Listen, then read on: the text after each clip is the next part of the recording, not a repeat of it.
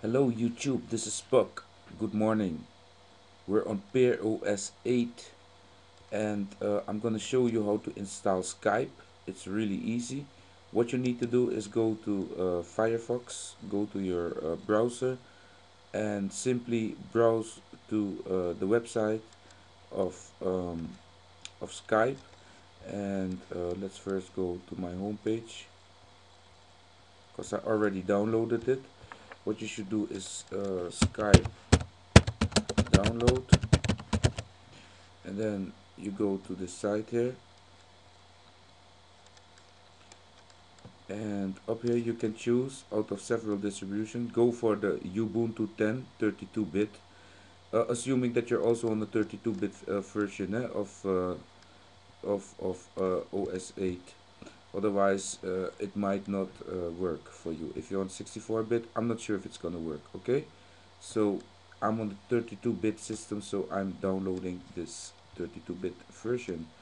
The install is straight up. You just open the package installer and let it do the do.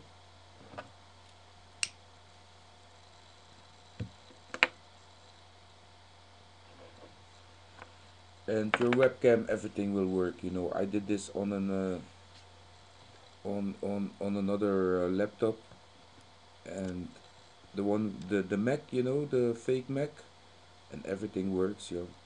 Everything works. So there we go. We hit install package.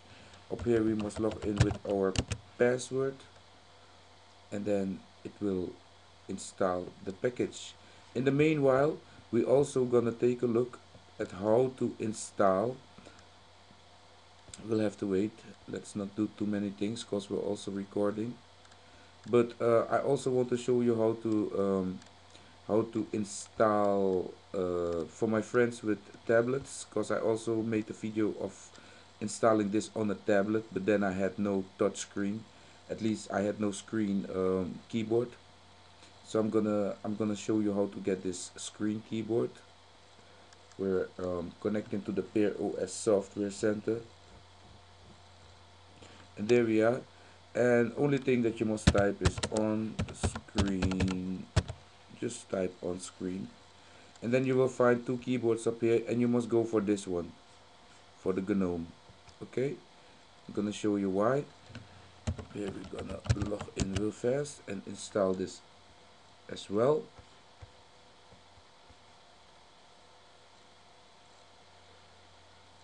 And the process here is really busy. Could not install all dependencies. And why was that?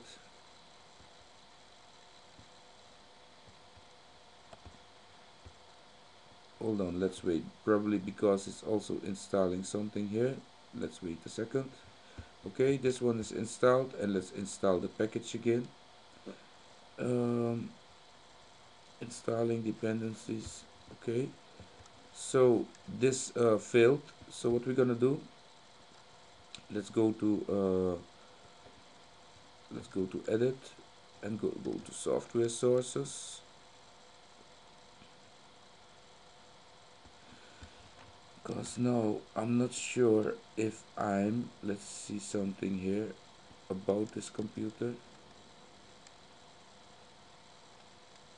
because this is already on. Oh, this is 64-bit. You see, it does not work on 64-bit. I thought I was on 32-bit. So, but for you, if you are on 32-bit, your Skype will work. It will just install fine. Okay? So that's how to install Skype on the 32-bit. I will also put it in the description. Now you can see that the 64-bit version of this OS won't accept a 32-bit version of Skype. So how to install Skype on a 64-bit version? So let's see if we can choose for another distribution here. 32-bit, multi-arg, whatever that is, dynamic. I don't know. Shall we try the 12? Let's try the 12. This one is for Ubuntu 12. Let's see if that one works. Maybe that one is 64-bit. Okay, but about the keyboard, peeps, we just installed the keyboard. So we go to our launchpad, and first thing that we want to do is go to our keyboard onboard settings, this one here, and in the onboard setting you will say start onboard hidden, show floating icon, then it will show something here in the corner. It's really handy if you're on a tablet. And you can also say show uh, auto show when editing text, but that one is not working too good. I'm not really happy about how it works, because sometimes it comes in the middle. Just leave it this way. If you need a keyboard, just hit the tab here in the corner, and then the keyboard will come up, and then you can use it. So that's it. Up here you can say layout, it will be on compact. The theme, up here you can check several themes, the ones you like, and etc, etc, etc. I like it the way it is, so it's just fine now. And if you set that, then you go back to page 2 and you hit your onboard keyboard. So there it is. This is your keyboard. Oops. Yeah, I don't know if you can also move it around. Now it's gone, and now it's show keyboard. You see that? So the keyboard is always coming on top, I think.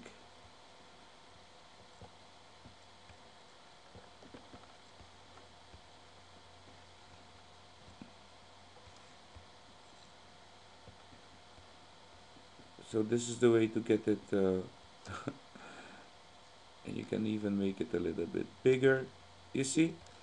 But this will work a little bit different on your tablet.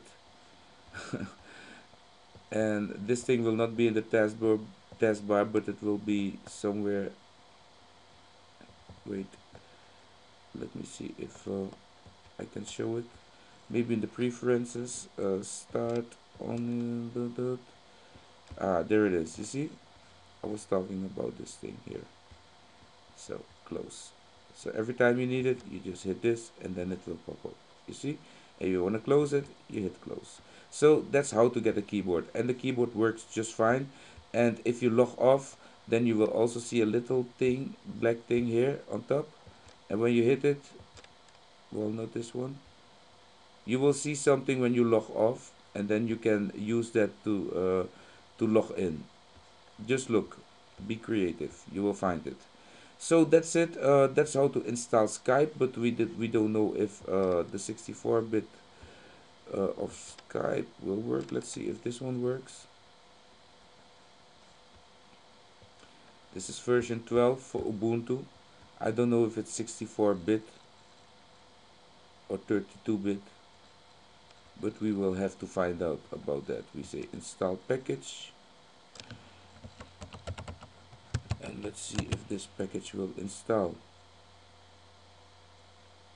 Until now it's installing. Oh, oh,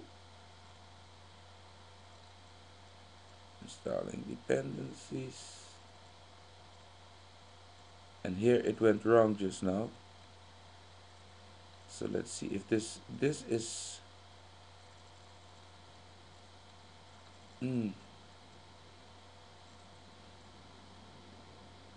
it's working, peeps.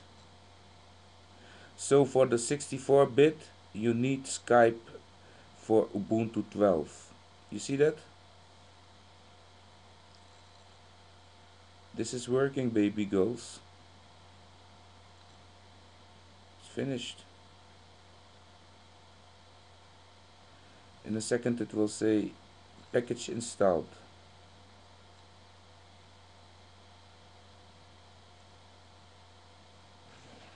I think.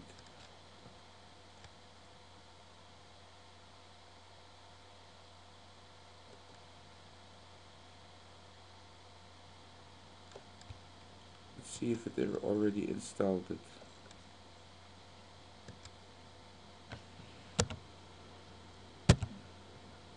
Skype. There you go. Skype is installed, man.